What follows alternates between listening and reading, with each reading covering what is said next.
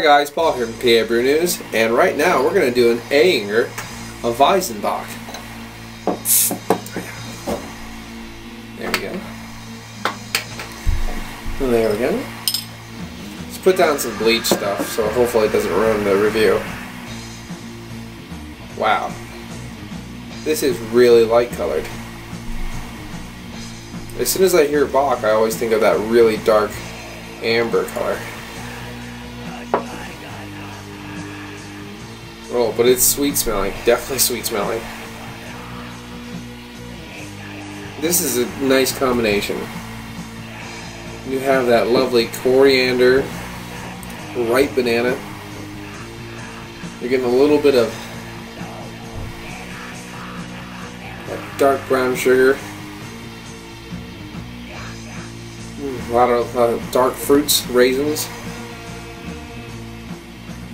All mixed together nicely. There's a good amount of carbonation going on.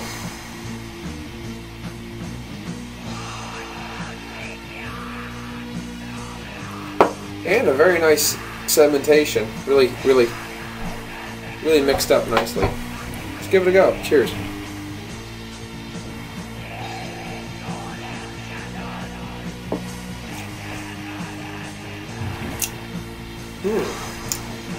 That's tasty.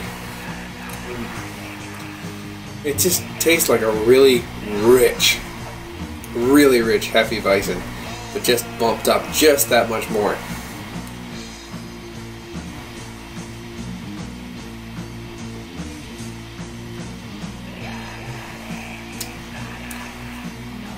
That little bit of spice and that overripe banana really comes through.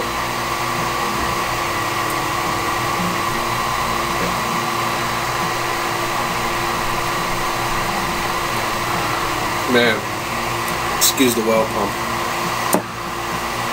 That's good. Surprisingly drying though. It's not like a really lingering, sickening sweetness. It kind of dries out and just gives you a slight residual flavor in the mouth.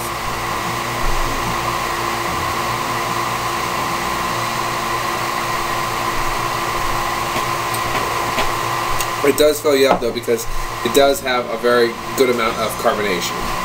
Oh no though. I'm going to give this one a 9. It's a 9. The Ayinger WeizenBock. It's just well done. It's been crafted over the centuries and it's excellent. It's been Paul from PABrewNews. Cheers.